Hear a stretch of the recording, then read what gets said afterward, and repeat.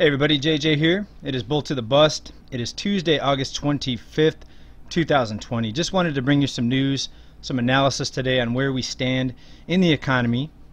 Now, first of all, this picture right here, I think that's supposed to be Jay Powell with the United States Treasury check there blown into a bubble. And I wanted to put this up here because essentially that's where we're at. We're living in a big, fat, ugly bubble, which has been in a bubble for many, many years. And many Americans are suffering under inflation right now. Now, when I say inflation, I don't mean the money supply, because money supply is being inflated, but some people mistake the money inflation or money being printed or created.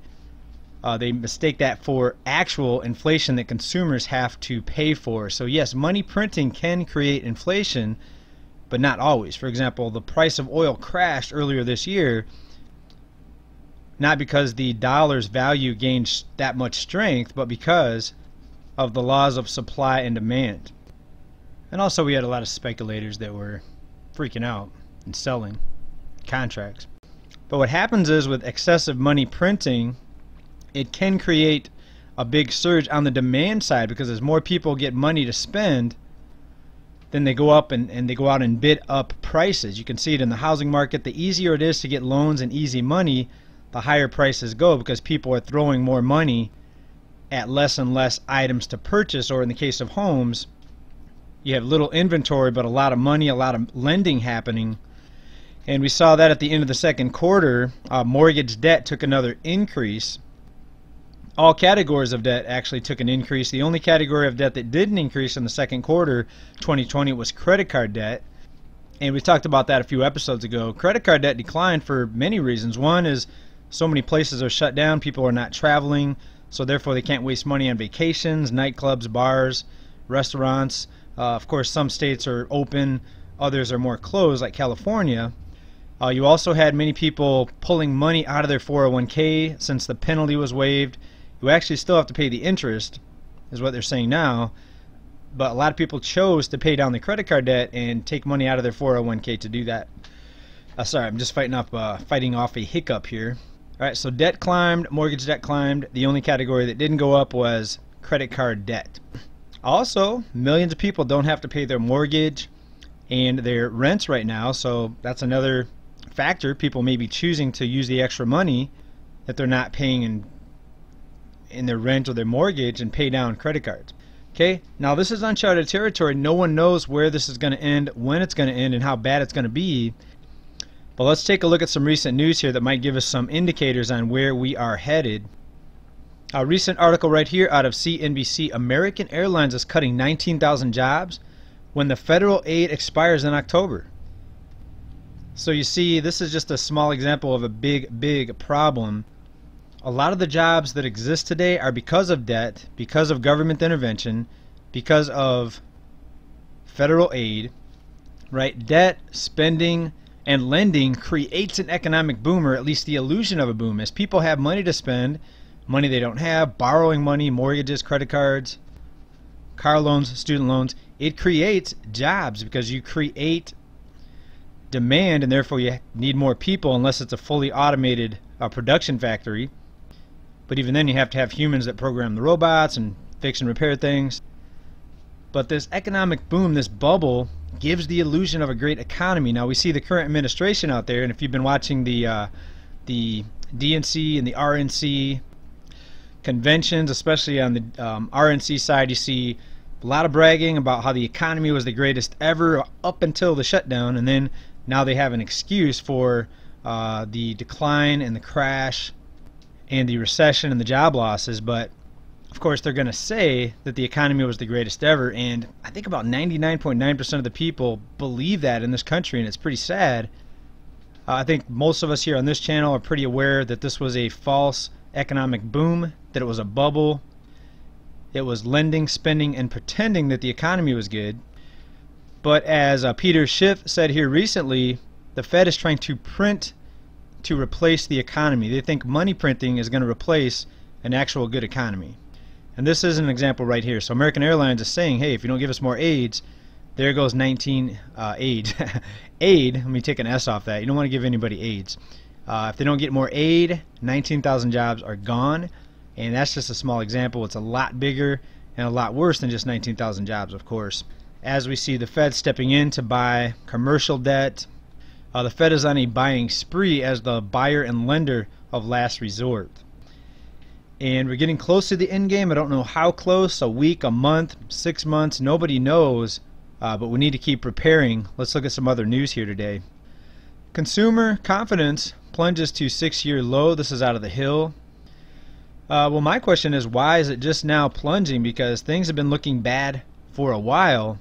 Of course, the shutdown, that brought in a whole new level of bearishness and job losses. But this whole thing is based on a debt binge. So the reason, I don't know why consumers were confident before this. Right, let me put that another way. I guess if you think that the government's always going to create unlimited stimulus for the economy, for the markets, the Fed is going to give banks endless money to loan out, even though technically the banks do not have the money in reserves. I guess if you think that's going to go on forever, that could give you some confidence.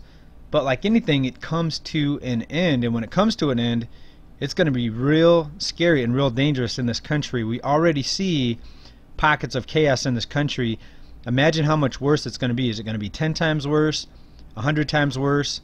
Once people have no food, they're starving, they're desperate, they get kicked out of their home, they're evicted, they have no place to live, and they're hungry. Everything combined, it's going to be a disaster. It's going to be a nightmare. We need to prepare. But let's take a look at a couple recent tweets here. This is Liz Ann Saunders on Twitter. She's the chief investment strategist for Charles Schwab, and she tweeted out the following: mortgage delinquencies have spiked, but foreclosures remain low courtesy of moratoriums. Divergence cannot last indefinitely. Exactly. When this ends, it's going to be a disaster. So here's foreclosures, really low because there's moratoriums. The lowest in about 20 years, actually. But let's go back to our other picture here. This is the actual delinquencies. We are approaching the peak of the financial crisis, and we're not even out of the woods yet. We're just getting into the woods. And the further you get into the woods, the darker it gets. And what's going to be lurking for us in the darkest part and the deepest part of these woods?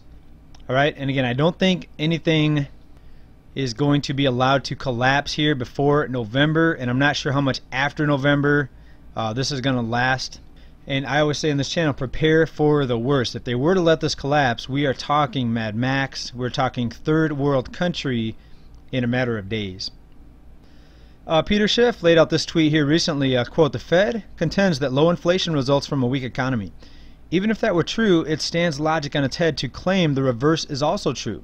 The Fed's claim that higher inflation will result in a stronger economy is the same as claiming that wet sidewalks will cause rain." End of the tweet.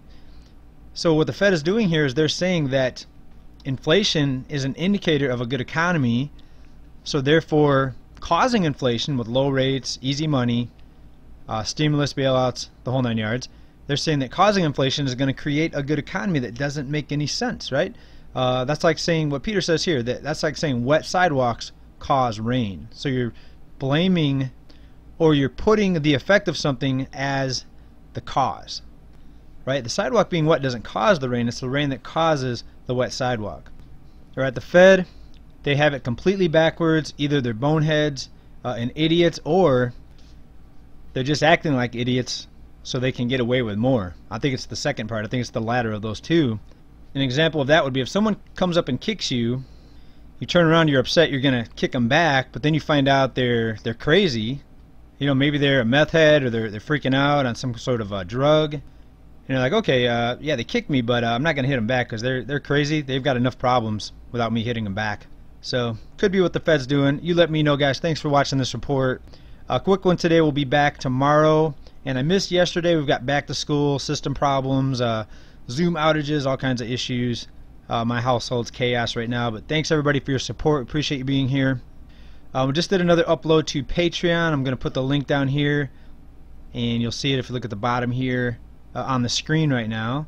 And find me over there if you want to get deeper into the structural system, the flaws that are causing all this mess right now. It's a lot bigger than we could talk about here, but you support me over there and you get additional content and a little bit of a more up close discussion with me there. You can ask me questions too over at Patreon. Thanks everybody for being here. Hope you're well. Stay prepared. Bye.